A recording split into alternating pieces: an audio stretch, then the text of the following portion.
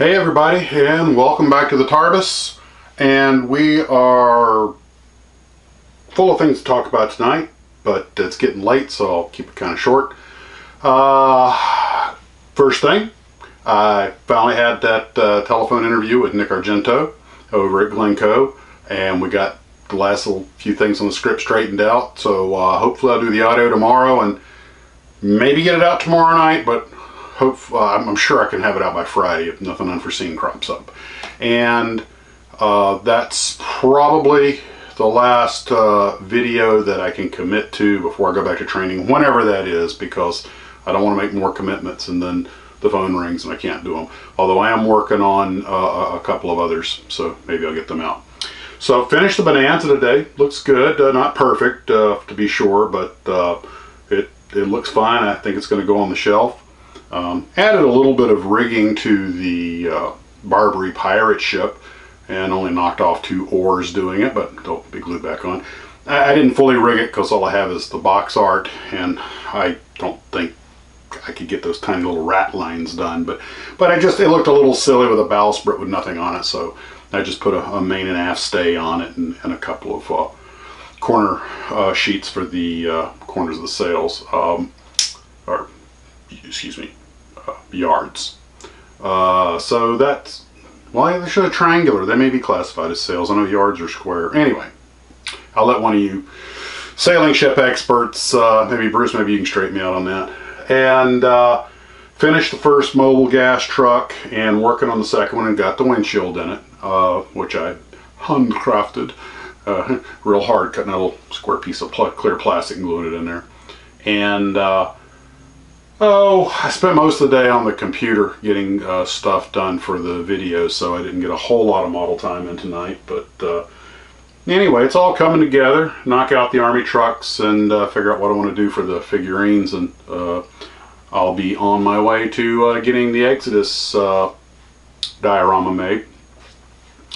I was thinking about adding the Bonanza to it, you know, make it look like maybe they're passing a strip, or maybe the military commandeered a civilian airplane, because, you know, it's like, oh, mass exodus, ooh, you know, big, you know, heavy, important, you know, Martian invasion or atomic blast, you know, war, you know, kind of mass population exodus, make it all, you know, heavy duty. But then I realized that that's a V-35A Bonanza, which came out around '69, and this diorama, I'm really trying to do it in the vein of the 1950s movies, and so I'll probably take some pictures with it and without it. You know, it'll be a little anachronistic, but hey, it's all in good fun, right? So that pretty much is all I got done today. A lot of work. The truck, yep, yeah, I think that's it. So, wow, wasn't that much after all. I'll say it'd be quick. So guys, take care, have a wonderful evening, and oh, there was something I wanted to mention. Some of you had asked about making the molds, how the molds cooled down, and because they're so big, they're like 800, 1200 pound blocks of steel.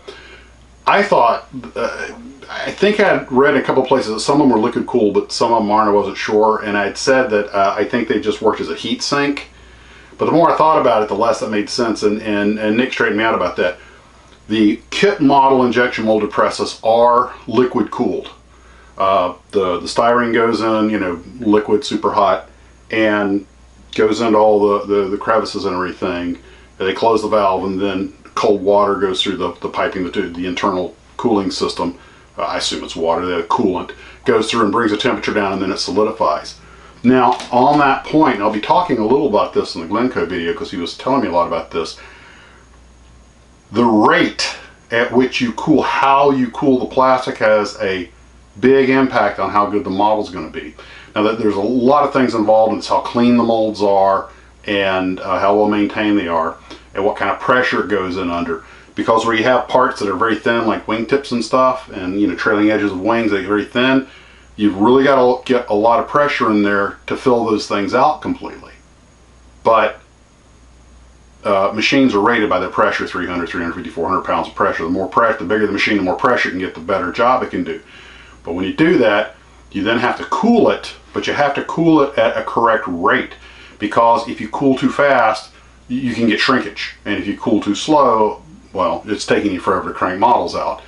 And he said a really skilled operator can probably get 2 pressings a minute out, but normally it's about 40-45 seconds to get one done. But so yeah, they are liquid cooled, and the rate, the proper cooling rate, you have to set these molds up and you get all that set up for every specific mold, because every mold has to be cooled at a different rate.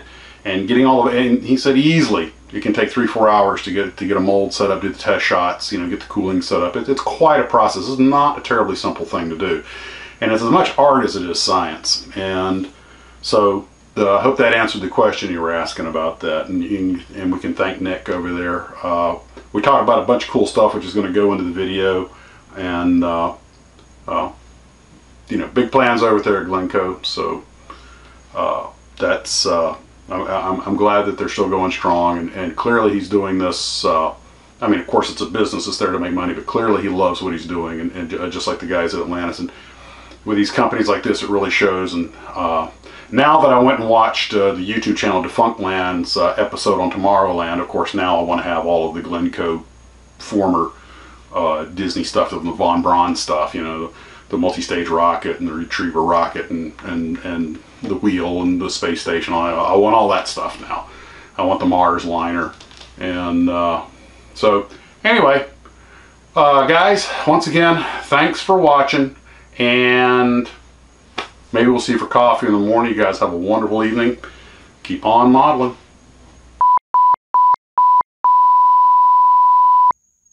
Well, last second thing, a little bit of a catastrophe as I'm walking out the door. I had gloss coated the Bonanza, only these cans, they don't have the name on the can. It's on this little piece of paper that you tear off.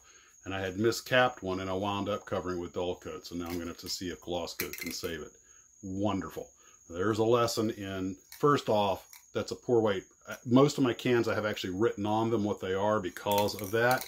This one had a clear coat, gloss coat lid on it, but apparently I'd capped it on the wrong one.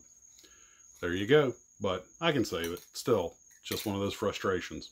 Ain't that something?